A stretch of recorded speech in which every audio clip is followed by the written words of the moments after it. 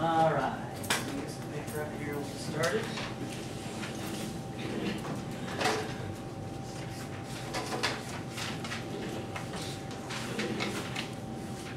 All right. So section. This is 10-4. Let's just talk about the basic part of this first, and then I'll take a couple questions from you. This is talking about arcs and how to get angles from the arcs. The basic part of this is really that you have a circle. You have a circle, and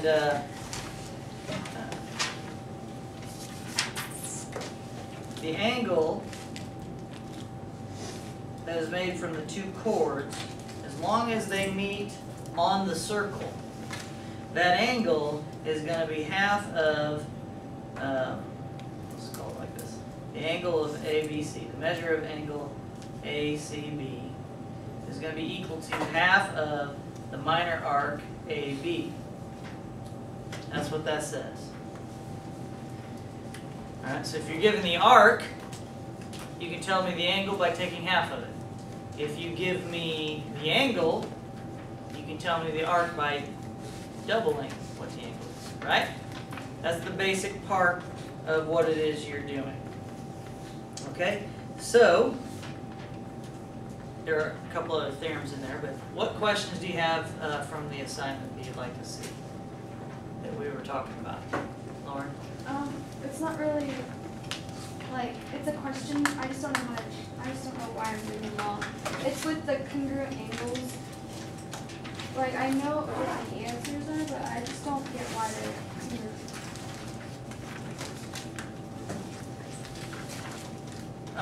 Can you give me one that you missed and we can talk about it? Well, let me get mine.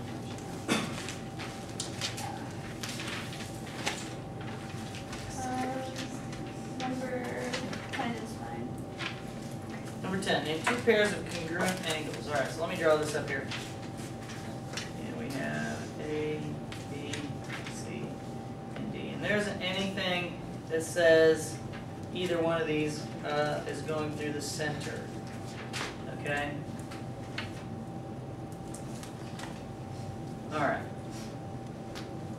So if you have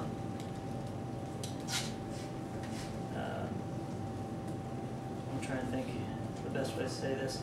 Your theorem, if you look at theorem 10.8, two inscribed angles in a circle intercept the same arc. If they are intercepting to the same arc, then those angles are congruent. So I want to look at this arc right here, arc CD. I see two angles that share that same arc. I see the angle CAD. That has to be equal to the same angles that have that same arc, which would be CBD. Congruent. Okay. Got it? Okay. We also have other arcs that are on here. You have this arc, you have arc AB. And so that means this angle here, ACB, is congruent, is congruent to the other angle that shares that same arc, ADB. Okay?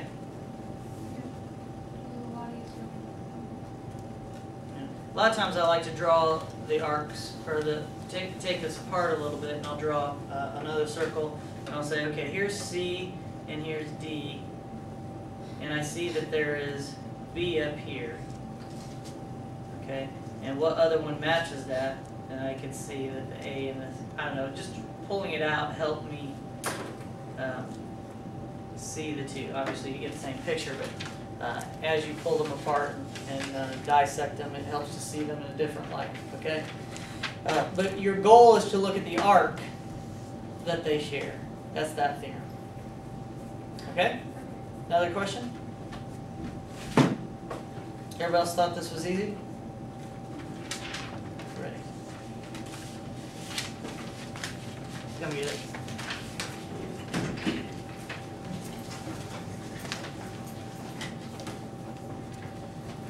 Okay.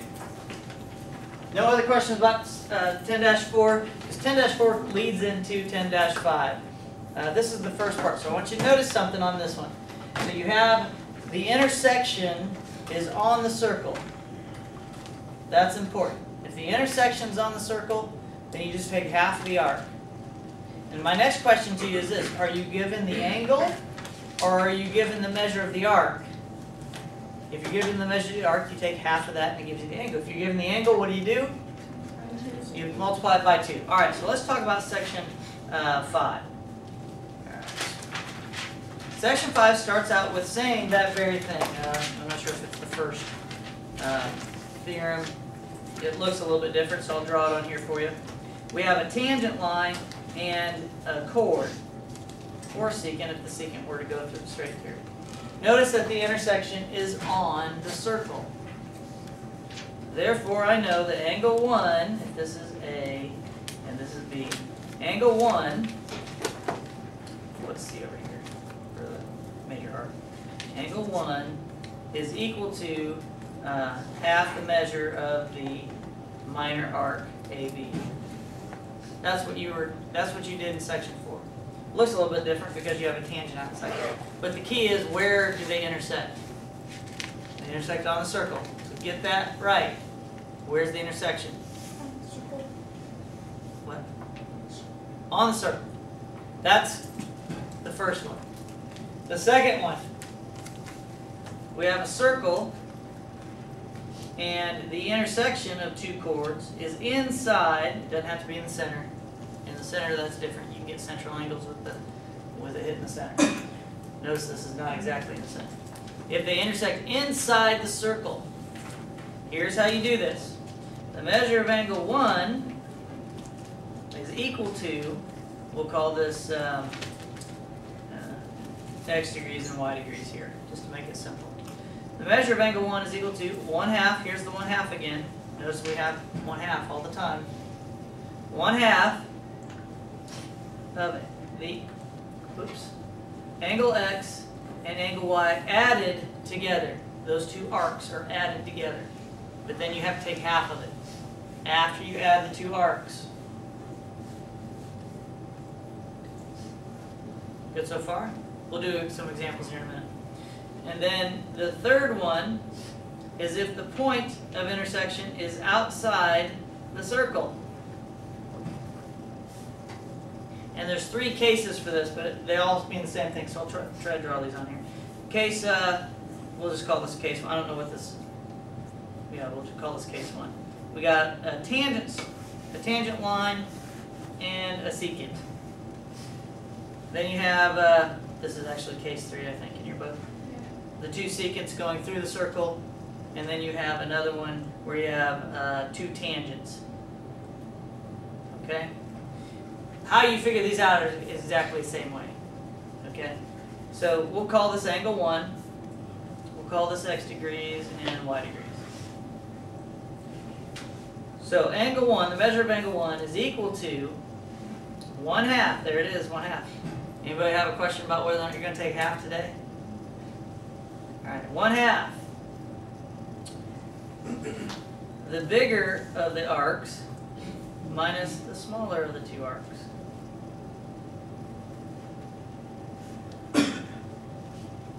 So again, let's make sure we got this. If the point is on the circle, you just take half the arc. If the point is inside the circle, you add the 2 arcs and take half. If the point is on the outside, then you got to take the bigger arc minus the smaller arc and then take half of that. That's the basics of today.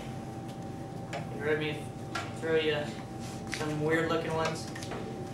I'll do some even ones here. So here's a picture.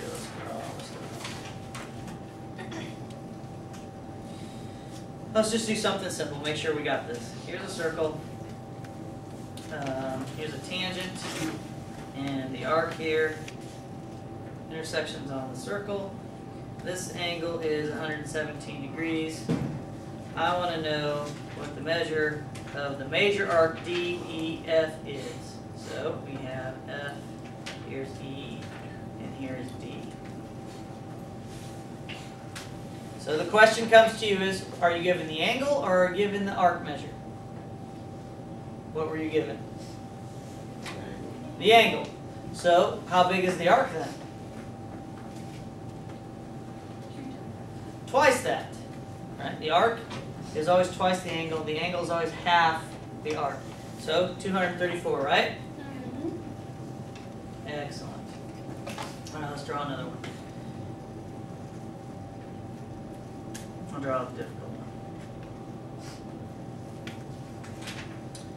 Here we have FH. Again, unless it says it's going through the center, do not assume it's going through the center.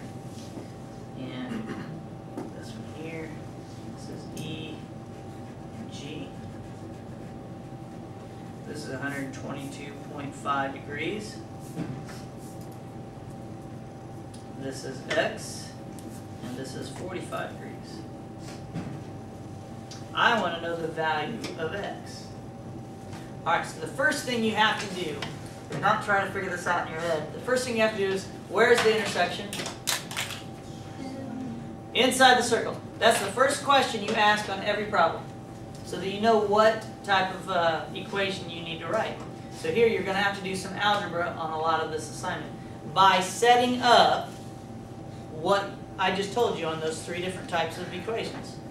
Okay, so it's on the inside. We know that we have to take half of two angles added together, and that will give us one of these angles. Now, why are those two angles the same? They're vertical angles. Good. Well, let me ask you something. What is this angle? How do I figure it out? Isn't this a straight line? How many degrees is a straight line? 180. And so what is this angle right here?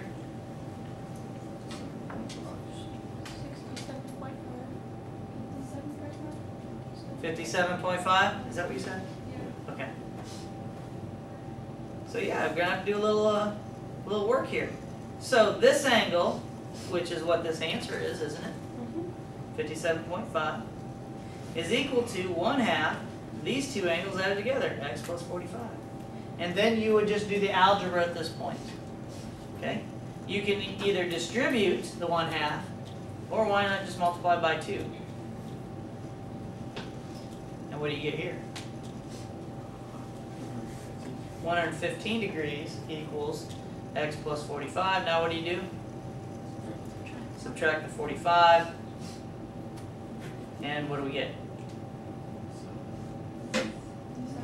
70 is what x equals. Oh, sorry. That's not, that's what x is. To figure out the degree, you plug it back into the picture. It just so happens x is by itself, so it is 70 degrees. All right, so that was kind of difficult, right? No? Good, that's what I want to hear. The other class did not figure it out.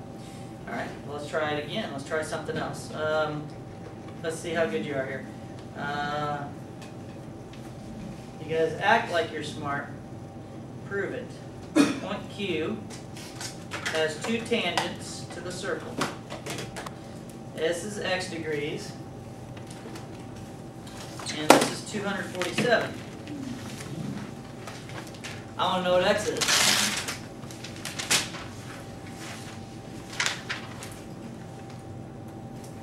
What is x? First of all, what did I say you had to do first thing? What was the first question? Where is the intersection? So, where is it? Outside. What's the formula?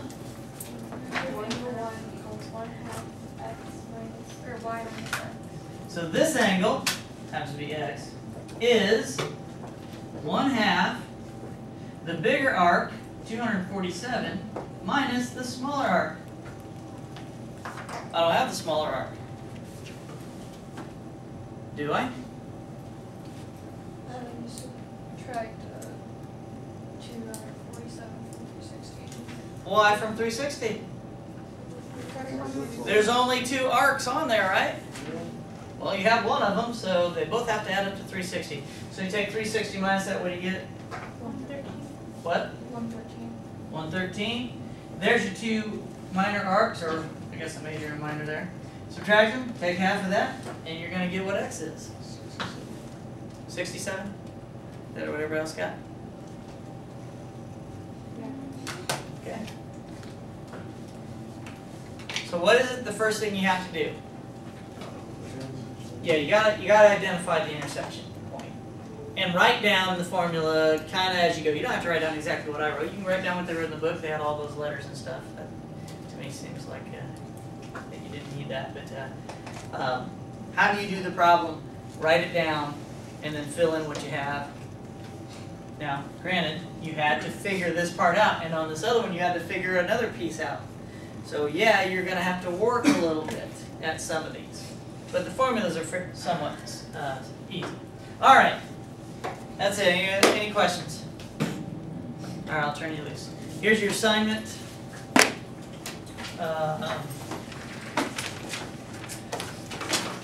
Page 683, 3 to 18 all, 22 to 25 all.